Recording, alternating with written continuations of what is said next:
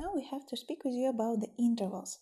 When you play two different notes, one note higher and one note lower, and the distance between pitch of these two notes, we call an interval.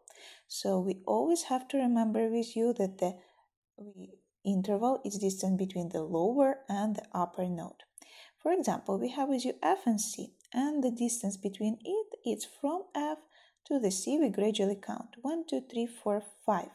We have with you the interval here, fifths. Another one, F and G, for example. F and G, two neighbor notes. Distance between them is second. We have with you two options for the interval. If you play two notes together in the same time, it is called a harmonic interval. If you play two notes, but one note first and then another, we name it melodic. So which intervals we can find? The closest distance between two notes is the second. The next one is the third. D, E, F, for example. The next one is fourth.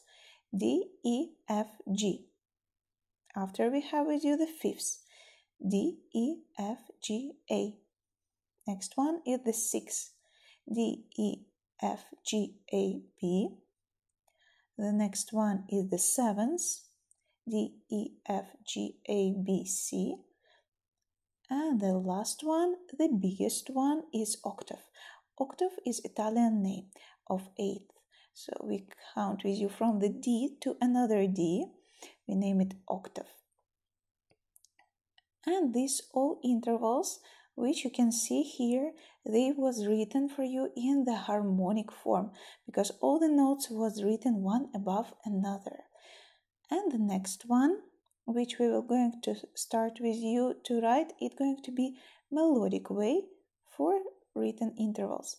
When you have to write the melodic intervals, you need to place the note next to each other with a small distance between them. So the notes going to be the same, second, third, fourth, but you can see that I start to write them with a distance, and we name this type of the writing and playing melodic interval, and until the octave, from the second until the octave.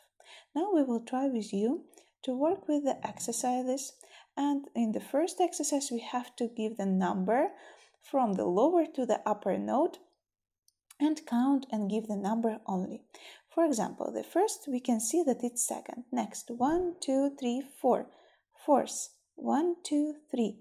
Third, 1, 2, 3, 4, 5. Fifth, 1, 2, 3, 4, 5, 6, seventh. 1, 2, 3, 4, 5, 6, and so on. Please continue the next line. Next task